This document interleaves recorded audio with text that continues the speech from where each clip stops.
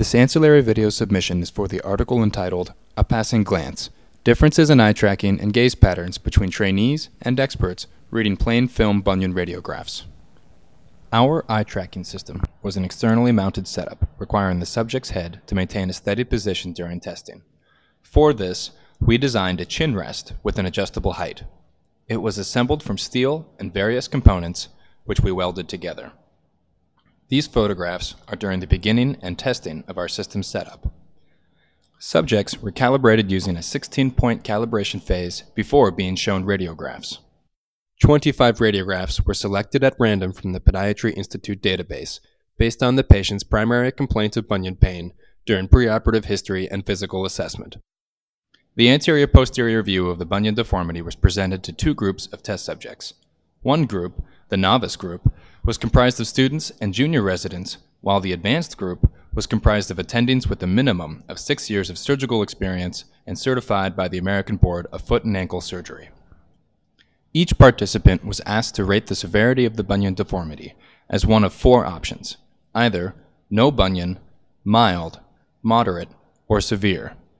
Participant ratings were recorded for each of the 25 images. During this testing, eye movement and gaze patterns were recorded and correlated with the images presented on screen to the testees. Shown here are a few examples of the correlated gaze patterns of the participants. Notable differences are visible with regards to time spent and locations of gaze activity. This data may be presented in a variety of ways. This first example is a heat map. This is generated by accumulating all gaze data between the subjects. Here, attention is concentrated within the first metatarsal phalangeal joint. This data can be split between the novice and advanced groups, where the differences in gaze location are better demonstrated. Advanced surgeons appear to spend more time and attention on proximal kinematic joints, while the novice groups spend more time studying the hallux and lesser metatarsal parabola. This next manner of demonstrating gaze patterns displays the rapid movement of the eye between fixation points, known as saccades.